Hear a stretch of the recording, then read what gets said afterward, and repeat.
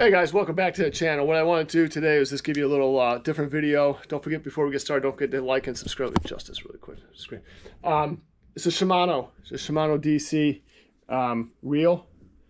I bought it about a year and a half ago. So I fished with a lot of different reels. You know, a lot of different brands. I really like the Shimano, especially the DC. I spent a lot of money on this one. I mean, a lot of money on this one. I can't tell you. You know, it's the DC monotonium, you know, and it broke. I never had a fishing rod, a bait cast reel break. I've had one that since I was a little kid that's still functional, and you know, I only spent like maybe like $20–30 on it, still functional. So I'm really disappointed in Shimano, and I'll show you what's wrong with it. And it started about, I was probably springtime, and it got worse and worse. I think the gear in there is broke. Let me see if I can get it really quick. So really what the issue is, see if I can get this thing really quick, guys. So if you could see, you know, you could hear it. You could hear that grinding on there, right? And then this is really hard, you know, the cast. You could see, you could hear that. But a lot of times, you got to really push that down. So I think the gears are broken in it. You know, I'm pretty sure the gears are broken in it. Like I said, but I'm really disappointed. As much money as I spent on this, I spent a ton of money on it, as you can know.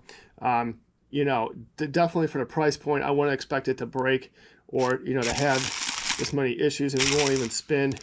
Especially when you cast it out. Like, again, you really have to push that down. So something definitely broke with it. The only thing I'll say about Shimano is it's $40 to send it back. I'm going to send it back. I'm going to see what happens when I get it back, to see if it's functional. You know, their warranty is only 1 year. I said I had about a year, a little bit over a year of use, and then it started acting up. I did take the back plate off. You know, you could take the, yeah, so this plate comes off. I took that off, took that mechanism off. You could take the whole spool off. You know, I took the whole spool off. I mean, something's definitely in there that it's grinding. I don't know if it's a bearing or some sort in there that's really wacky. I mean, I sprayed WD-40 in there to get it to go, and it's still, you can still hear it. It still has a really hard time hitting that. So, you know, the spooling piece of it, that back on.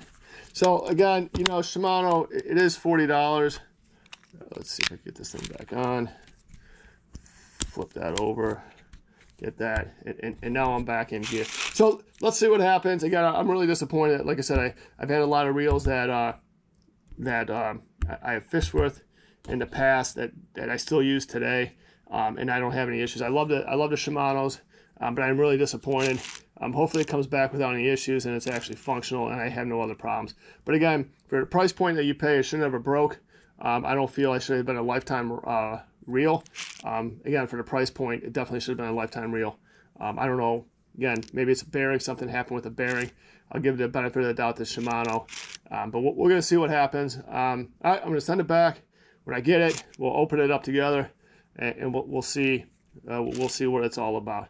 Thanks for subscribing. Thanks for watching. And don't forget to hit the like and subscribe. I greatly appreciate it. Thanks.